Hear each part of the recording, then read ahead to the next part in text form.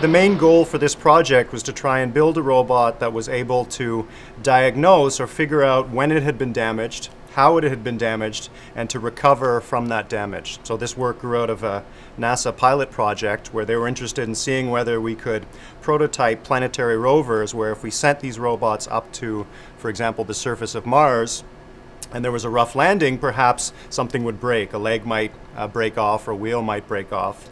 Could the robot on its own diagnose what had gone wrong?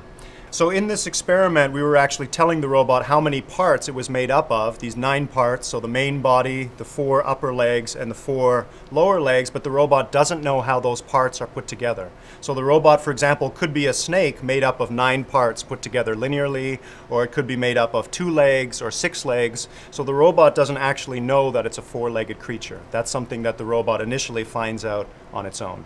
So it's thinking, if I were a snake put together of 8 of these pieces, how would I move? Well, that movement doesn't seem to match my experiences from the real world, so I'm probably not a snake. Let me try acting like a 6-legged animal or acting like a 4-legged animal. We're assuming that if we have a broken robot that's on the surface of another planet, we don't want it performing hundreds or thousands of actions. We want it to be very careful about the actions that it performs.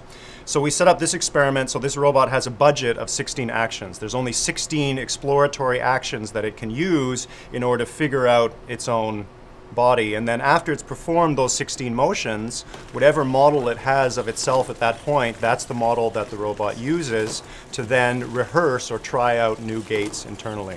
So the gait that you see here, this is what the robot came up with after performing 16 exploratory actions. And after those 16 exploratory actions, then it came up with this gait and tried it out on its own. So this is a gait that the robot comes up with, and it's not something that we've pre-programmed.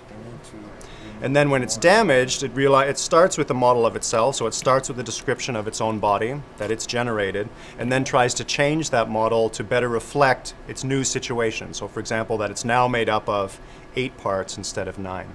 So after Victor removed the leg, as you saw, now the robot is replaying one of the gaits that it came up with after performing again another 16 exploratory actions to figure out how it had been damaged. And in that case, the robot actually did successfully diagnose that this particular motor was missing and came up with that gait that you just saw again on its own.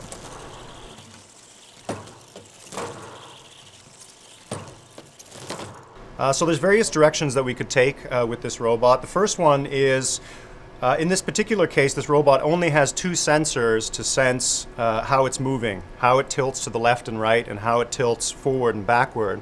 So another conceptual direction is, what are the different kinds of sensors we could put on this robot for example, not only figuring out how it's put together, but what is the surface like that it's moving over. So we could have friction sensors.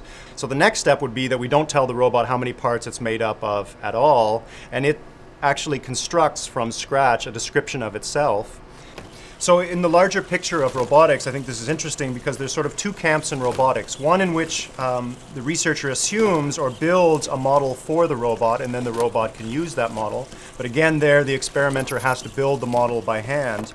And then there's another camp that's looking at trying to generate behaviors for robots using no model at all. So this is sort of a third way, if you like, where we enable the robot to build a model for itself if it feels that a model is necessary.